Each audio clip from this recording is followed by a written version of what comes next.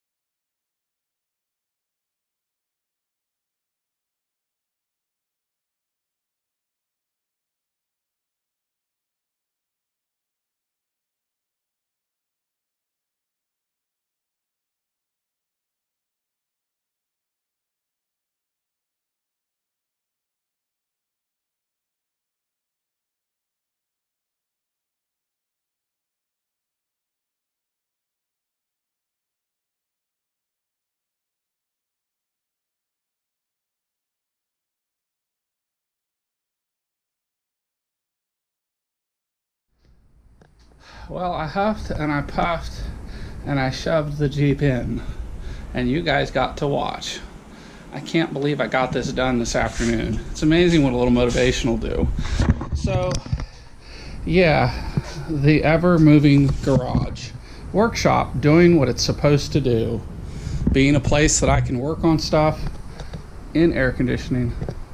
I still can't believe I got this fucking thing in here by myself. And I guess I could have gone a little closer in, but basically I disconnected the steering linkage from the pitman arm because the steering jack shaft is jacked the F up. And there was no way I was going to get it in here without being able to turn the wheels. So this gives me a little bit more maneuverability on the Jeep. And not today, Satan. Not today. I'm not going to empty every pocket today. Maybe next week. I found a body shop in the area about 2 miles away that's going to straighten the frame for me. I checked out a couple of unk yards, as my Mexican friends would say. The unk yards were junky. One crushed the Jeep that had a donor frame about 3 days before I got there. If that's not a hint from above, I don't know what is. And then the other potential donor frame, about all it was going to donate was rust. And that's just not something we're interested in with the Jeep. So, one of the things this thing has got going for it is a rust-free frame. Yeah, there's a little surface rust.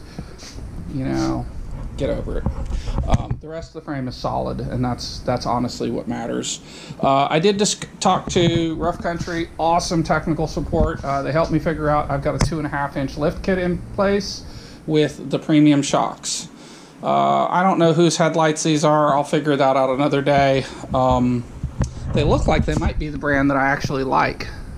I think they are. If not, they'll go away. But the next project, Chris and his dad, who owned the body shop, were super awesome. They came over and actually looked at my Jeep. They dropped what they were doing and came over right after lunch and looked at my Jeep and crawled under it and said, yeah, we can fix this, and we're in charge of $600. And I thought, that's freaking amazing.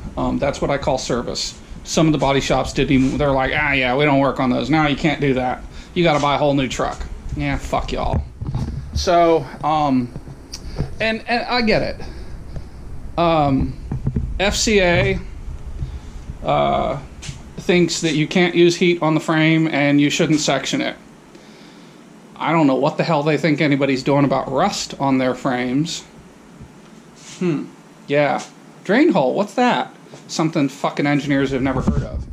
Anyway, so I really don't think it's going to be a big deal. If I have to reinforce the frame, I will. But one of the things we talked about is that it will be a lot easier for them to do their magic if the engine is out. And that will give me a chance to break the Jeep of its bad habit of marking its territory with oil. So I'm going to... the radiator's got to come out anyway. At that point, I'm going to pop this loose. I hope that's not a mistake, because it really should be in there for them to pull on. But it will be a hell of a lot easier to bring the engine out if it just comes straight out. And hello, kitty.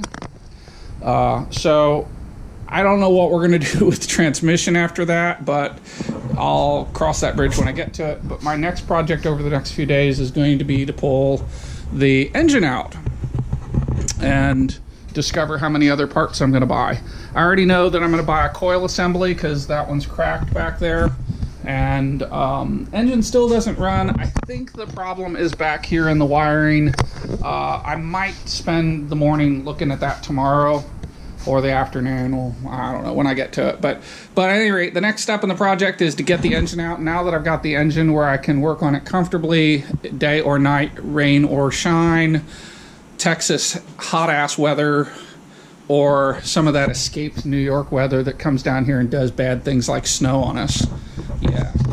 Y'all New Yorkers need to keep your weather at home, because we're sick of it. We'll keep our hurricanes, you keep your snowstorms. Deal? Anyway, thanks for watching my video. Please remember to subscribe and like my videos. And if you watch my playlists, look at my playlists on my videos, that's how I organize the different crazy things that I'm engaged in. And I hope you enjoyed today's episode.